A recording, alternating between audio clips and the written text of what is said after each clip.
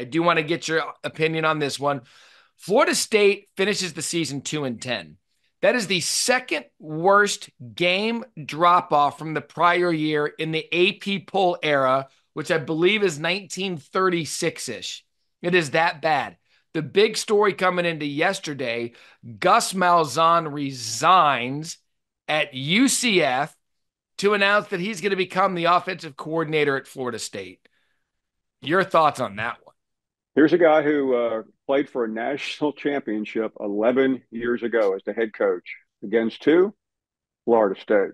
He was the Auburn head coach. He was the offensive coordinator when they won the title with Cam Newton.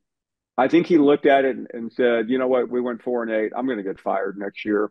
Um, I've got years left of my career without the pressure. He's made a lot of money. Remember, he got about a $19 million Yep. payoff from Auburn.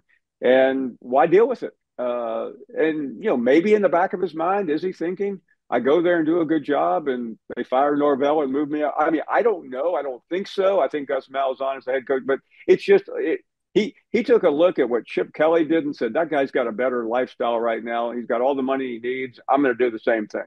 Oops, and then Ohio State loses. Maybe being the offensive coordinator of a team that they're going to ID and be like, hey, you're going to take over for the head coach when we fire him is not the best idea. But I said this yesterday. You know, sometimes we'll give ourselves credit for something we say early in the day. I would like to read you this, Paul, in closing as we get ready to head to championship weekend and go to various parts of our country.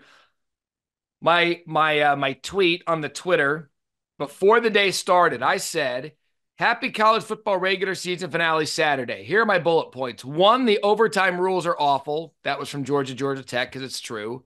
2, see above. 3, there will be chaos.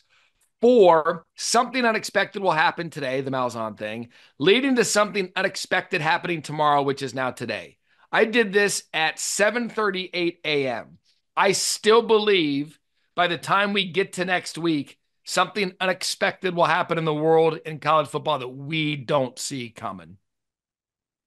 Nick Saban's returning. Anyway, you're right, Matt. It, uh,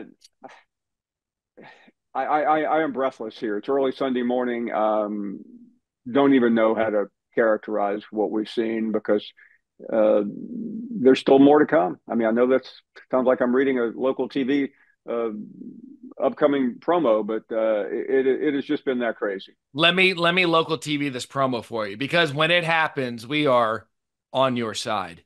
You are speechless. I am sleepless. It's how we do it here on the Matt Barrie Show presented by Allstate.